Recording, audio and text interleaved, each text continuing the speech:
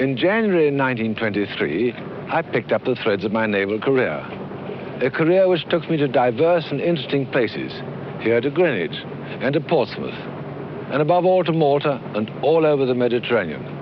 Now I had to get down to hard work again because I was determined to make a success of my profession, as my father had done. I was very ambitious. Why should I deny it? It just meant that I intended to do well. To do well in the Navy in the aftermath of a great war. Not the easiest of circumstances, but I always enjoyed hard work. And now it began in a historic setting, in Constantinople and the Dardanelles.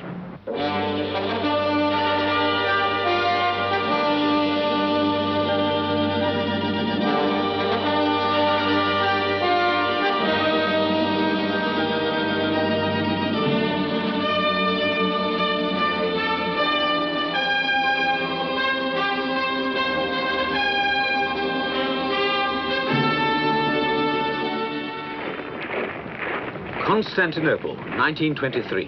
An occupied city, a trouble center.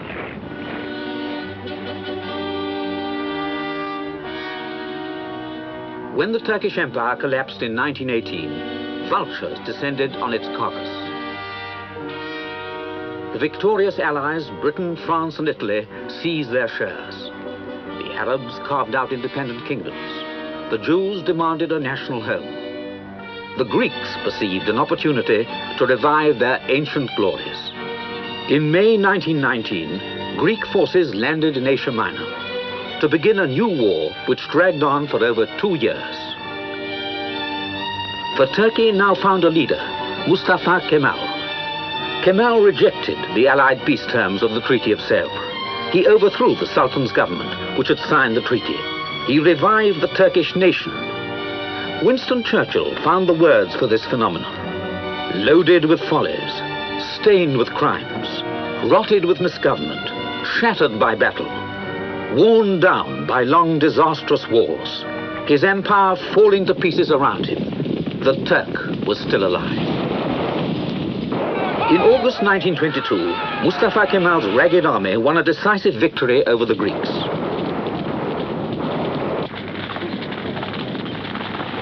In September, the Turks entered Smyrna, the great port on the Aegean Sea, which had been for centuries the stronghold of Greek civilization in Asia Minor.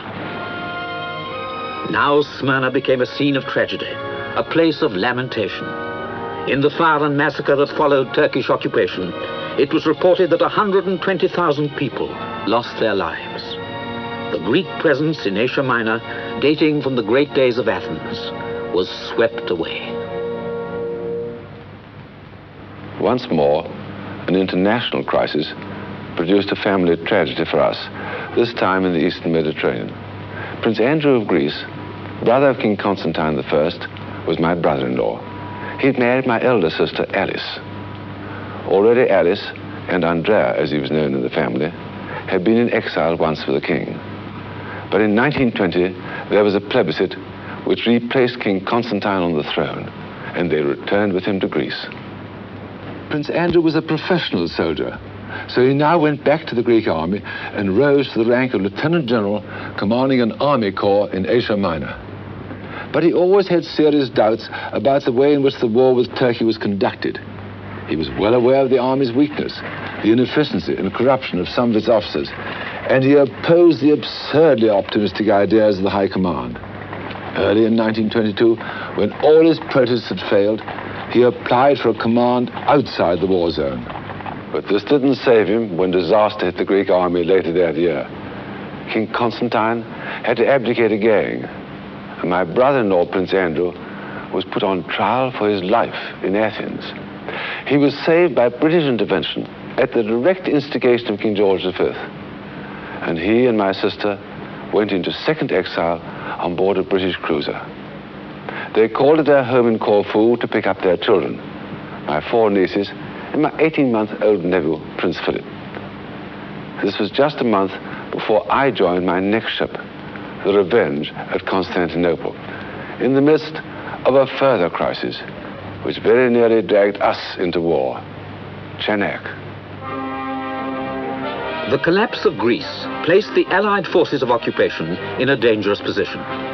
Mountbatten found himself at the center of the storm. Trenches and fortified lines were hastily constructed outside Constantinople, where the Allies faced the victorious Turks. But Allied policy was divided. When Mustafa Kemal's men arrived at Chanak on the Dardanelles Straits, France and Italy withdrew their forces. The British were left to handle the crisis alone. At Chanak, there was only one infantry battalion and a cavalry squadron, backed by the Royal Navy. The Mediterranean fleet assembled in strength. It was the only strength available.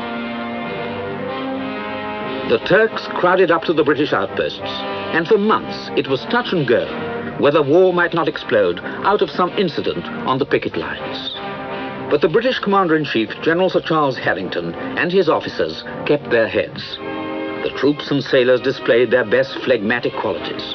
Tempers cooled, and peace was signed at last with the new Turkish Republic. In October 1923, the occupation forces left Turkey.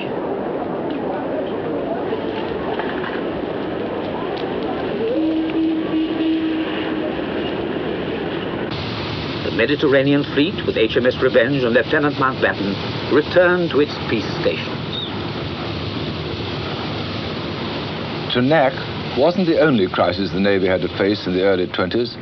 At home, there was the inevitable outcry against large naval estimates in peacetime. This had already led to a pretty drastic cutting down of ships and men.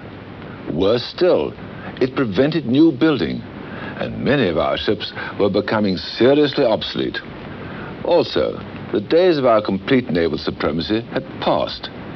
In 1921, by the Washington Naval Treaty, we accepted parity with the United States. Indeed, we were glad to get that. But the price of it was the ending of the Anglo-Japanese alliance, which meant that Japan now became a possible enemy. And Japan was already a leading naval power in her own right. I'd seen some of her navy myself during my tour with the Prince of Wales in 1922. And I'd been lucky enough to go on board its latest ship, the Mutsu, the most powerful battleship in the world. I was the only foreign officer to be allowed to make a real inspection of her. Perhaps they thought I was too young and silly to matter. But in fact, I compiled a most secret report, particularly on her armor. I recorded in my diary my apprehension of Japan's growing strength. So this was a difficult period of adjustment for the Royal Navy. Adjustment to economic realities and to political realities. In my humble capacity as a junior lieutenant, I also found myself faced with difficulties. One of them, I later discovered, cropped up even as I rejoined the Revenge. The captain didn't want me. Well, I had a list of the officers, and I looked at them, and I saw their names too, Mountbatten and another one. And I happened to be rather old-fashioned and rather conservative in my views. Namely, I think all on board a ship should look to the captain for praise or blame. And in those two, especially Mountbatten, I imagined I saw somebody who wouldn't care a tuppenny cuss what I did think of him. So very naturally, I asked the Admiral if they'd kindly have them two removed before I joined. Well, as you know, they did not grant my very reasonable request. And of course, nobody was more grateful than I was that they hadn't. So Mountbatten's career was not cut short. He remained in the Revenge to pursue his profession in the Navy of the 20s. It was a Navy with much to learn. It now had a new competitor, the young Royal Air Force, itself sadly under strength and lacking the new machines which the swift progress of aviation made constantly necessary. The meaning of air power was passionately debated. It was demonstrated that aircraft with bombs could sink any type of ship. Some airmen claimed that this made battleships, or any large warships, obsolete. Others insisted that the aircraft carrier must become the war winner of the future. The Navy had to adapt itself to these developments. It had to evolve new techniques of its own. In a highly competitive and increasingly scientific period, professionalism acquired new meanings.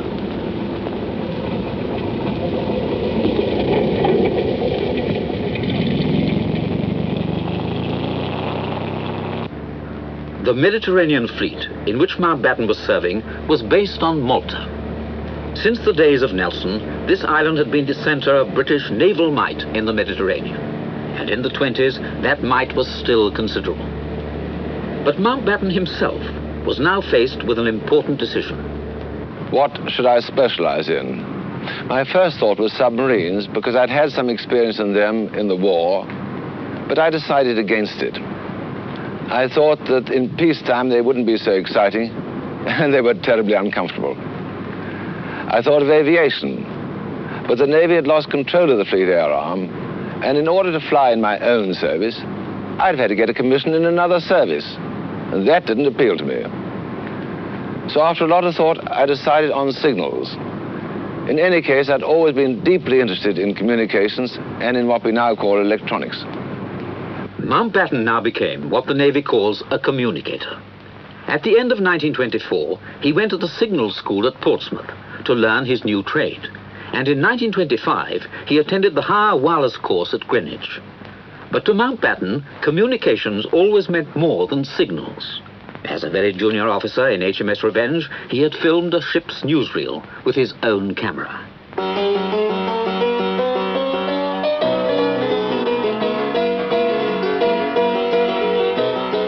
Trick photography was a mysterious novelty in those days, and Mountbatten used it with relish, for his own amusement and everyone else's.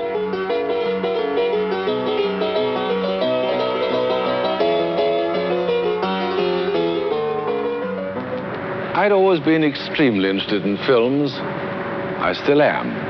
I shared this interest with my brother. In 1916, in the Lion, he brought his own cinema projector with him and trained me as assistant operator. We showed all sorts of films. Charlie Chaplin comedies, epics like Birth of a Nation, whatever we could get hold of. It was easy to see how important this was for the fleet in war, but it soon proved to be just as important in peace, especially on stations where the sailors were more or less cut off from civilization for months on end. My files show that as early as 1923, in the Revenge, I was trying to get a proper organization set up for showing films to the fleet, the birth of the idea of the Royal Naval Film Corporation. But, like all progressive innovations, it was hard going. I had a projection room constructed next to the reading room in the Revenge. But when I submitted a suggestion that other ships should copy this idea, I got a rocket from the Admiralty for interfering with the construction of one of HM ships without getting their lordships' prior approval. Even earlier than this, I had concluded that films could be a wonderful medium for instruction. So when I was flag lieutenant in the Renown in 1920, I made an instructional film to illustrate fleet maneuvers. I was the director, and I did my own animation. You see the flag lieutenant? That's me, running to the edge of the Admiral's Bridge to shout down the appropriate signal to the flag deck. The signalman bend on and hoist the flags, compass 4 numeral. There goes the answering pennant. Now the signal is hauled down. That is the executive order. And this is the maneuver, a 45-degree wheel to starboard. Here's the flag lieutenant again. This signal is nuts orange, N-O. Answering pennant. Executive order.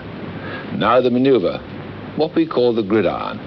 Very spectacular at high speed and liable to give a nervous captain heart failure, but very good for encouraging smartness and precision and morale. But their lordships of the Admiralty were not impressed. They said they could see no possible use for instructional films in the Royal Navy. The mid-20s approached, and it seemed that the bitter aftermath of the Great War would never disperse.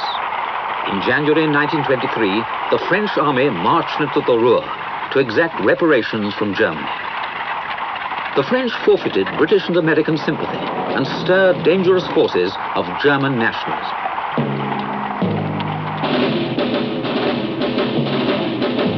Imitating the march of Mussolini's black shirts on Rome, in November 1923, the new National Socialist Workers' Party, the Nazis, headed by Adolf Hitler, attempted a putsch in Munich. It failed miserably, But in the face of extremist violence, the more moderate elements in Germany and France gained strength. In 1925, it seemed that a true peace might be at hand. The Treaty of Locarno was signed between Britain, France, Germany, and Italy. Winston Churchill wrote, "By the waters of a calm lake, the four great Western democracies plighted their solemn troth to keep the peace among themselves in all circumstances." But a war-damaged world had yet to glimpse prosperity. Inflation in Germany, unemployment in Germany, Britain, and America produced a new poverty, a new breeding ground of hate.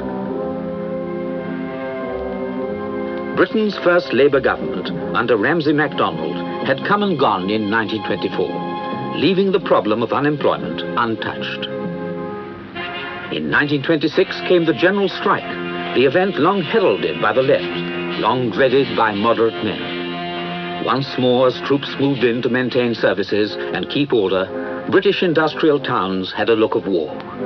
The strike failed, but left its own aftermath of anger and frustration. Yet the 20s won the title gay.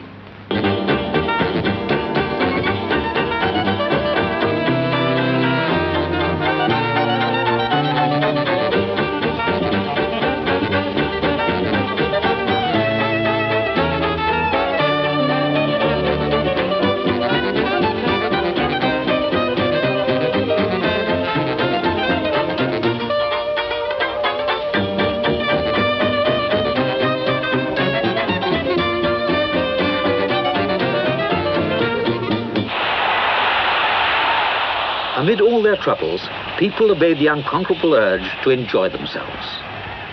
Film stars were the new popular idols. The Hollywood and Broadway musicals came into their own. Cole Porter, a friend of Edwina Mountbatten, even wrote Lord Louis into one of his show numbers. But she knows 'cause she has traveled miles, she can always lay 'em in the aisles. If she's wearing silk and satin, she can flatten Lord Mountbatten. If she's wearing silk and satin, satin and silk. Edwina Mountbatten herself, a recognized leader of the smart set, was always news. Edwina was a year and a half younger than me. She was a society beauty, one of the best-dressed women in the world, a great heiress, and so definitely one of the leaders of the smart set. I say smart set. In fact, there were several. First, there was the Prince of Wales's set, with which we were obviously connected because he and I were such close friends. The Duke of Kent, his youngest brother, was also a close friend. He belonged to our set, what the newspapers called the Mountbatten set. And so our social life was often in the news, and many people formed the impression, from what they read in newspapers and society magazines, that I was just a playboy. But I wasn't really all that good at the smart life. I hope I wasn't actually a bore, but I was often accused of spending most of my time at a dinner party or an evening out talking to a man about something that interested me, most probably something to do with the Navy, instead of paying proper attention to the pretty girls. And some of them used to get rather irritated by this. But I couldn't change my nature. The newspapers and many of our friends never saw that other side of me. They didn't see all the hard work, and anyhow, hard work isn't news. But that was what my life mainly consisted of, and it kept me commuting between England and the Mediterranean, taking courses either here at the Royal Naval College, Greenwich, or at Portsmouth. I'm not saying I didn't have fun. I possessed a 40-knot motorboat, which got me into bad odor with the Royal Yacht Squadron of Cows. In fact, I was blackballed in 1925 and again in 1926, when my name was proposed for membership. This was the age of speed. We were all rather speed crazy. It was during this period that Britain proudly achieved all the speed records, on land, on water, and in the air.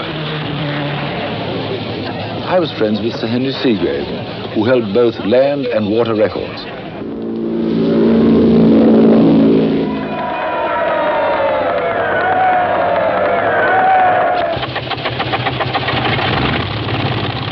I knew R.J. Mitchell, the aircraft designer, who at that time was building seaplanes as a private venture to win the Schneider Trophy. I remember taking him out in my boat to watch his machine compete in one of the races.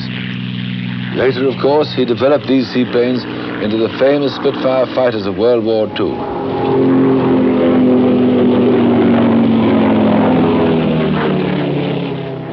I enjoyed fast boats and fast cars. Once in 1924, I drove down from Brook House in Park Lane, that was our London home, to the gates of Portsmouth Barracks in 1 hour, 32 minutes. And that was the days before motorways and before four-wheel brakes. But work was always the main thing. In 1925, I took the higher wireless course here at Greenwich. And in 1927, I was appointed Assistant Fleet Wireless Officer of the Mediterranean Fleet. Sir Mountbatten found himself back at Malta in HMS Queen Elizabeth, in which he had served in the Grand Fleet under Admiral Beatty in 1917, now the flagship of Admiral Sir Roger Keyes, Commander-in-Chief Mediterranean. Mountbatten was now on the Admiral's staff as Assistant Fleet Wireless Officer. This was the #1 appointment for a newly fledged signal officer, but I'd earned it by coming out top in the signals course. Only afterwards did Admiral Keyes confess to me that when he saw my name on the list, he struck it out. But why, I said, you didn't even know me. That's why I struck it out, he said. I didn't want a cousin of the king out here on my staff. Then why am I here, I asked.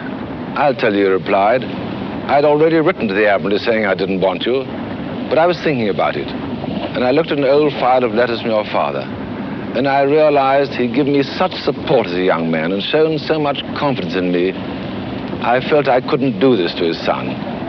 So I sent a telegram to the Admiralty cancelling my letter. That's why you're here. And then he added, I felt it only fair to you to admit this. This sort of thing happened to me more than once in my life. It made me more than ever determined to justify myself to myself by being really proficient in every aspect of my work. In all spheres of his life, Mountbatten cultivated proficiency. During this period, he extended his pursuit of it beyond work into sport, the sport of polo, in which he would in due course reach an eminence almost equaling his later eminence as a sailor, a most unusual achievement for a serving officer. The newsreels of the 30s recalled some of Mountbatten's successes at polo in Malta. What a marvelous game polo is. It combines so many things. Riding, of course, but with more than the usual skill because of positioning the pony. And then there's the thrill of hitting the ball at full speed, and you can hit a very long ball at polo. But the greatest satisfaction is to play with a really close-knit team. Next to ice hockey, polo is probably the fastest game in the world, and there's always a spice of danger. I can hardly think of a season when I didn't have some collision resulting in a broken collarbone, a dislocated shoulder, a sprained ankle, and so forth, but it made it all the more exciting. Get out of the way! Get out of the bloody way! Oh, get up! Not that I was naturally good at it, mind you. I wasn't a particularly good rider, and I hadn't got a good eye for ball games. So I had to plug away at it to become respectably good, and I made a point of really studying the game. I got slow-motion films made of English and American internationals to analyze the shots. I also analyzed the polo stick, and I devised a very popular one to give increased length and loft to the shot. I practiced hitting for hours on end for accuracy and length. I worked out tactics with my team on a billiard table. I had to do all this myself because polo is an amateur game and there are no professionals to teach you. When I asked the famous international for advice on hitting, all he could say to me was, my dear Dickie, strike quickly, strike like a snake. Well, that's not much help, is it? So for the benefit of people like myself, I wrote down all the lessons I'd learned in very simple language. I called the book Introduction to Polo, and I signed it Marco. To my astonishment, it became a bestseller. It's now in its 7th or 8th edition, and it's been translated into several languages. Polo was a big thing in my life in Malta, particularly captaining the Navy team, the Blue Jackets, right through to the finals at Hurlingham, of the Army's interregimental tournament against all their crack teams. So the Malta Polo Club here on the Marsa plays a big part in my memories of Malta.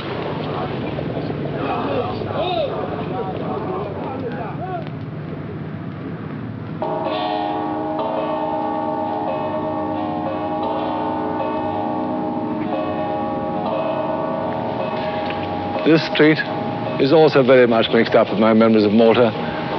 We used to live in this house called Casa Medina, which we shared with my brother. Edwina got used to following the fleet round by now, and the Mediterranean wasn't a bad place to follow it round in. Not quite the playground it is nowadays, but still quite exciting, as the Navy did its round of cruises and showing the flag. By now, we had a family.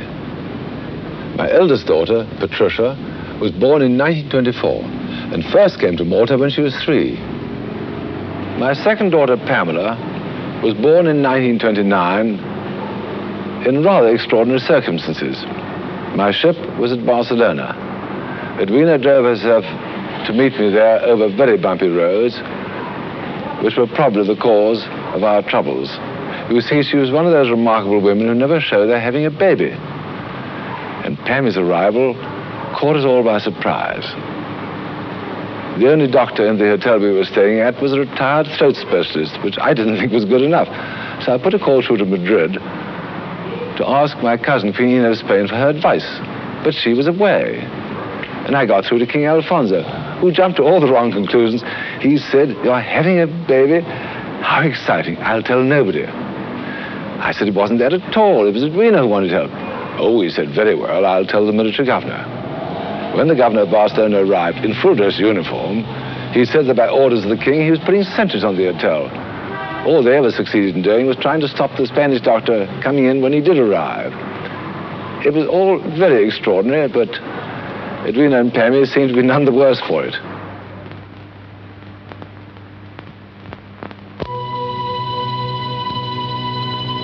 The 20s ran out amid new disappointments and sharpening discontents. 1929, when the Mountbattens were adding to their family in Spain, was the worst year of all. In Britain, there were nearly 1.5 million unemployed in January, and that was the month of the Great Hunger March, when unemployed from all over Britain converged in ragged columns on London. Wal Hannington, a Scottish leader, wrote, "We set out to blaze the trail for over 500 miles on the roads of Britain, calling upon the workers of the land to stir their slumbering souls and to rise against the callous governing class, responsible for the terrible plight of the unemployed."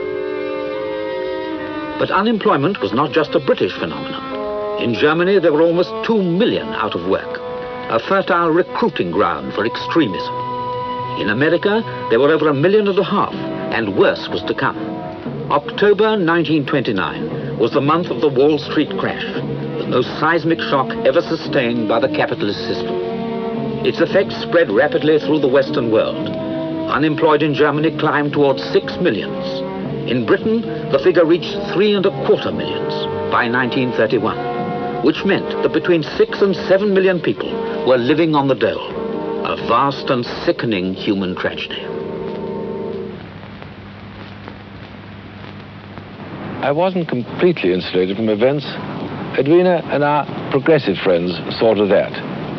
In any case, as the symptoms of the slump developed, mass unemployment was, of course, the worst of them, one would have needed to have been pretty thick-headed not to have realized that this was a terrible business. On the other hand, people in the services in those days were, to a large extent, insulated from civilian life. And it happens that these years, 1929 to 1931, were also years of very intense professional activity for me. For most of this time, I was the senior instructor in wireless telegraphy at the Signal School of Portsmouth, and I found plenty to occupy my time. His fame had come before him, it was true, but it was clear to us that as soon as he arrived, he was determined to improve the conditions, the methods, and everything that was employed in the instructional department. His enthusiasm was unbounded. Time was no object. We often worked weekends in order to get things done that he wanted done. And the enthusiasm which he had in the job was soon felt and exercised by the ratings themselves, who took a far greater interest in their job and found that he was always willing to help them in every way. I really enjoyed being an instructor. Teaching and lecturing presented a new challenge, and I became tremendously absorbed in this. Also, I discovered that a wide area of wireless instruction was due for overhaul. And as senior instructor, I was really able to get my teeth into this. I devised a new and simplified way of laying out the electrical diagrams. And I wrote the first comprehensive textbook on all the wireless sets in use in the Navy. I worked with Mountbatten on this book, and I was not unnaturally somewhat overawed by the formidable nature of the task. I was, however, reckoning without the very practical assistance which I was to receive from Mountbatten himself. Most evenings he would send for me and go through the work in the minutest detail, often telling me that I ought to do this or I ought not to do that, and frequently quoting something which I told him several weeks previously. He combined this with his ability as an instructor, and of course that was one of his flares, a remarkable ability to present complicated matters simply for the benefit of his audience. While Mountbatten was immersed in his work, the Depression continued gloomily into the 30s. Neither a second Labour government in 1929 nor Ramsay MacDonald's national government in 1931 could find more than slight palliatives of the worldwide economic illness. In 1931, the effects of the Depression touched the services. The announcement of a 10% cut in service pay produced a mutiny in the Atlantic Fleet at Invergordon. The news of this event appalled the nation and created a panic among foreign holders of sterling. One French banker even telephoned London to know if it was true that the British fleet was bombarding the South Coast resorts. Now I'd just come back to the Mediterranean, this time as fleet wireless officer. The Invergordon mutiny shook us all. In fact, it was one of the main factors that toppled Britain off the gold standard. My own conviction is that it was largely concerned with hire purchase, which was just getting into its stride at that time. The amount of the naval pay cut was about the amount that a lot of men were paying out each week for their furniture and so forth. And naturally, they were seriously alarmed in case their furniture was seized and their homes broken up. But I'm sure the mutiny was also largely due to the accidental fact of the whole of the Atlantic Fleet being concentrated at Invergordon just when the announcement of the cuts came through, which meant that the men could meet each other ashore and work up each other's feelings. The men of the Mediterranean Fleet were every bit as worried as the men of the Atlantic Fleet. But, as it happened, the Mediterranean Fleet was completely dispersed, and the men were unable to communicate with each other, except by wireless.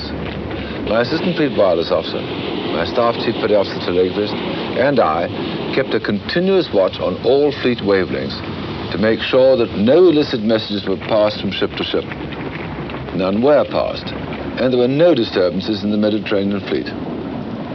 Being fleet wireless officer was exciting. It was a largely uncharted field of responsibility. Wireless had played a big part in the First World War. Admiralty control of the fleets had been transformed by wireless telegraphy. But my job in 1931 was to bring fleet control of every ship by wireless to the highest pitch of perfection. The wireless telegraphists were, of course, my first concern. They were the men who were working with me, whatever ship they happened to belong to. They were scattered throughout the fleet, and it was a big fleet in those days, some 70 ships. As specialists practicing what many people thought of as a black art, their position could be rather lonely. They were often only noticed when they made a mistake. They were a bit short of what we'd now call esteem. I felt that it was necessary to tighten up the organization, to make them have a sense of belonging to something, instead of being all alone in their own ships. I had to impose my personality. Not an easy thing to do in a fleet of that size and on a Morse key. I was leading telegraphist on the staff of Lord Mountbatten during this period in Malta, and I was able to see how he imposed his own personality on the various wireless departments of ships.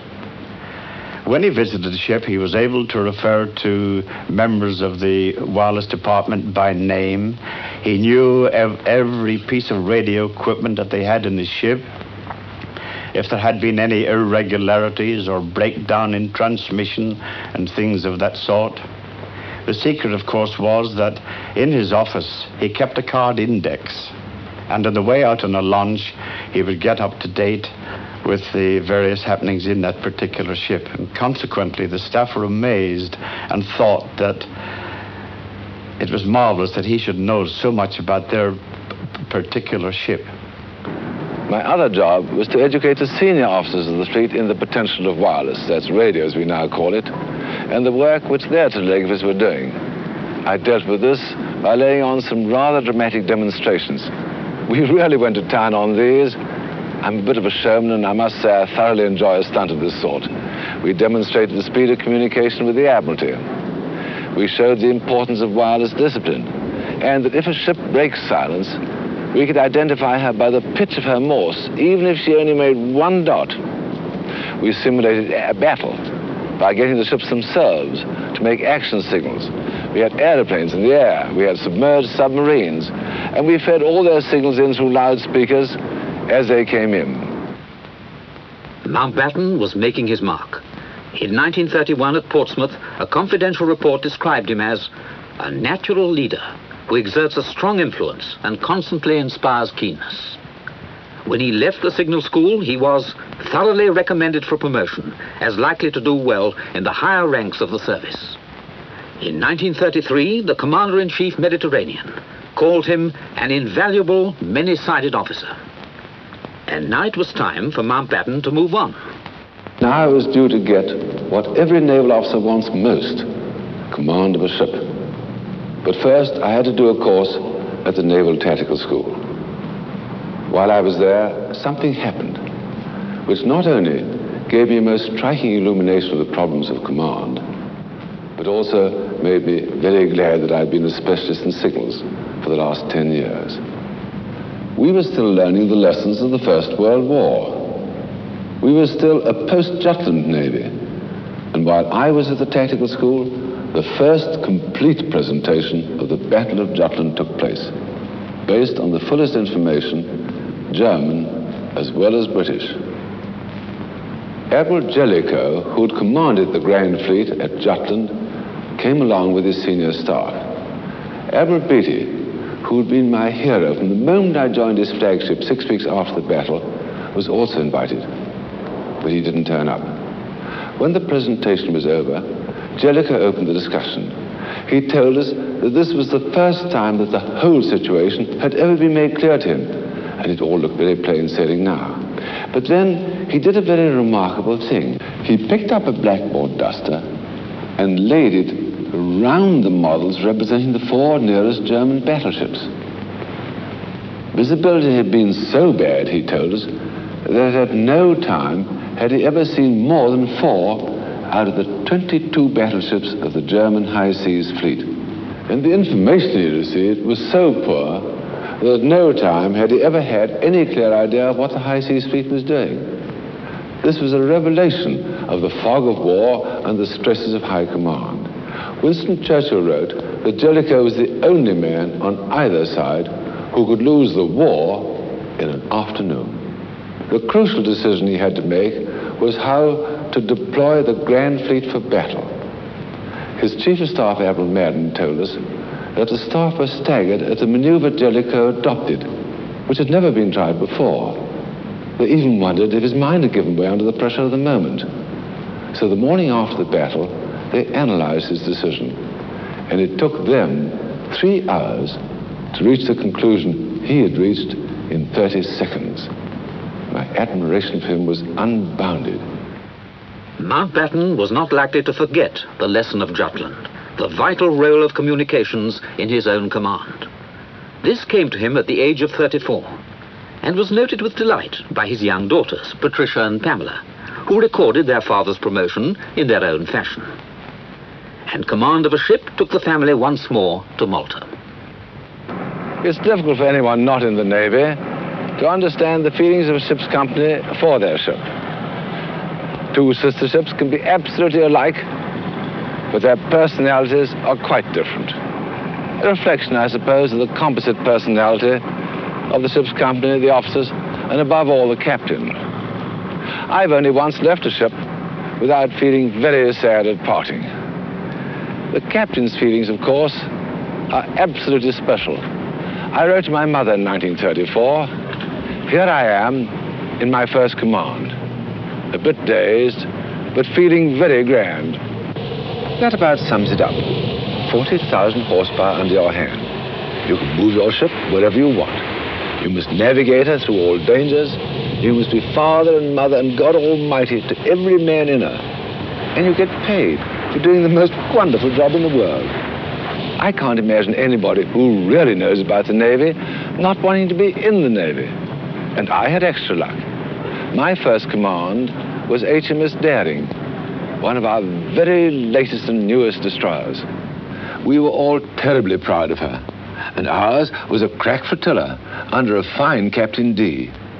I put up a motto, a quotation from Hakluyt, I think. "We've made every sea the highway of our daring." But pride came before a fall. After a few months, we were ordered to exchange ships with a China destroyer flotilla, old ships dating back to the First World War. I had done everything I could to identify my crew with the Daring. Daring by name and daring by nature, that's us, I told them, and all that sort of thing. Our new ship was called the Wishart, after a not very distinguished admiral of Portsmouth many years ago. What could I tell them about that? I'll tell you what I said to them about Wishart. We've just left behind a name, the Daring, a wonderful name. We've come to the only ship in the Navy with a greater name, for our ship is called after the Almighty himself, to whom we pray every day, Our Father Wishart in heaven. The Mountbatten treatment worked. He organized a band. He started a ship's newspaper. By every possible means, he worked up the spirit of HMS Wishart's company. He saw a great opportunity in the forthcoming flotilla regatta in 1935. He coolly announced that he wanted the Wishart to carry off all the trophies, but in particular to win the whaler races. Life now became a particular form of hell for the officers and men of the Wishart. I was the second lieutenant of the Wishart at that time. Our captain was determined that we should win the flotilla regatta, and to this end he bent all his enormous enthusiasm and energy. He installed metronomes in the stern of the boat so that we should get our strokes in time. He gave us orange juice to drink, and each time we towed up to the start of a practice, we were given 2 lumps of sugar each to give us energy. He installed a dry puller on board the ship so that even when we were at sea, we shouldn't escape our constant practice. When we began to get boils on our bottoms, which one always does at the beginning of these practice periods, instead of just letting them cure themselves, he issued our wives with some disgusting mud-like preparation, which he insisted that they should boil up and apply to our bottoms in the evening. It was extremely painful, but I suppose it was effective because we were cured. And in the event, of course, we did win the regatta, and we won practically all the races, but without any style at all. In fact, the officers' crew, when coming down the winning stretch, were described by one onlooker as looking exactly like a drunken water beetle. So although his methods were unorthodox, the results were highly satisfactory, and we won the regatta in a most resounding style. It was fine to achieve what we'd set out to do. We collected 6 of the 11 available cups, and one of our whalers won by no less than 15 lengths. Better still, though, was winning both the regatta and the gunnery trophy, which was almost unheard of. We won that on hits per minute. It seemed obvious to me that the best thing for guns to do is to hit their targets. And yet, I came in for rebuke over that. The fetish in the Navy at that time was fast shooting, and I was criticized for my slow rate of fire. When I pointed out that we would probably have sunk any one of our fast-shooting rivals before they could hit us, I think this was regarded as rather bad taste.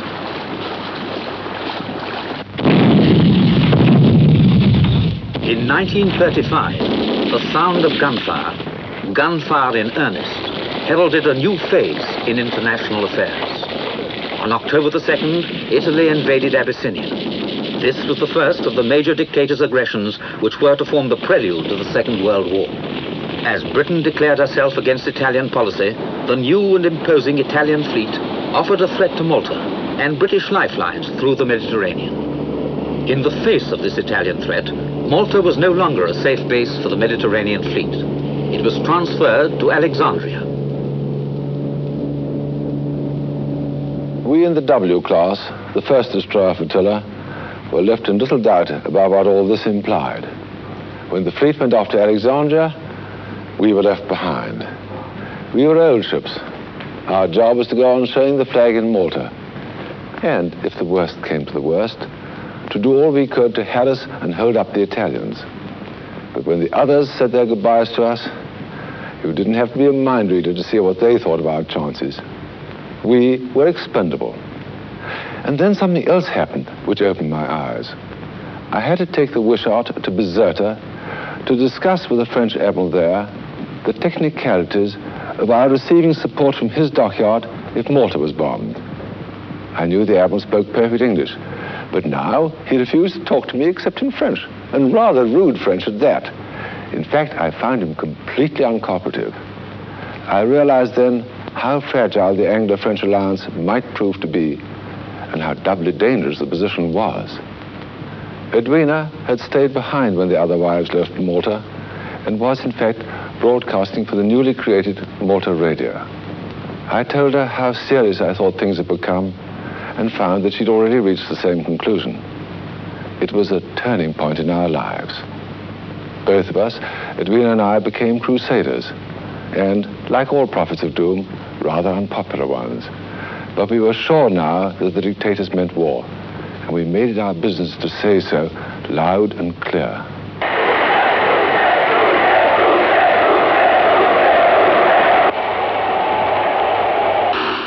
The Abyssinian crisis revealed the pitiful weakness of the League of Nations and the democracies.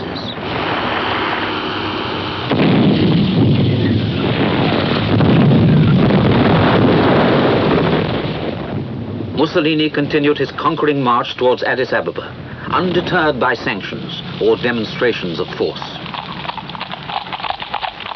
Other dictators and would-be dictators took note. On March the 7th, 1936, German troops marched into the demilitarized zone of the Rhineland. Later that month, a 99% vote in favor of official Nazi candidates in the German elections showed the new temper of the German people. In Britain, the defence budget increased by what seemed at the time a large figure, £36 million. Part of this sum was earmarked for the increase and modernisation of the fleet era.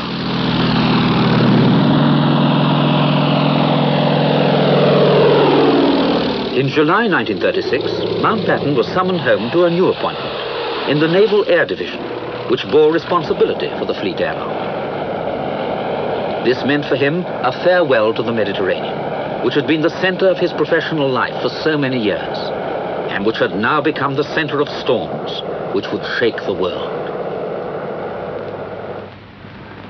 Things were obviously hotting up. One didn't feel one was in a peacetime navy anymore, but in an eve-of-war navy. And there was a lot to be done to prepare ourselves for war. My years in the Mediterranean had taught me a great deal. Now I was given the chance of putting it to further use in a wider and very exciting field, if time permitted.